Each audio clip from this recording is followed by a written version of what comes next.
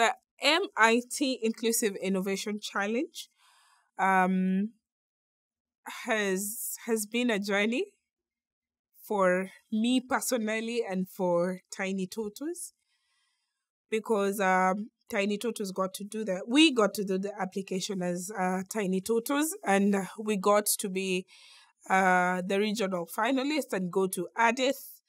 There were quite a number of applications, I think about 6,000 or something.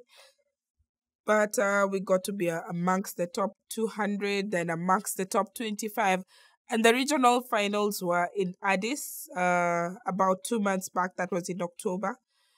And so what it entailed was pitching.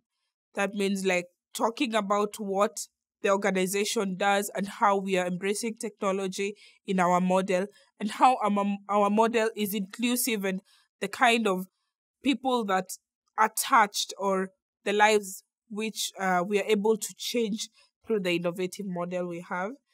And so I got to pitch in Addis, and yeah, we got to win in our category, which is income growth and job creation. And as a result of this win, we got a chance to come to Boston, and which is why I am in Boston today for the Global Gala, and we're hoping to win so that this prize money can help us scale and reach more women and more children in Kenya.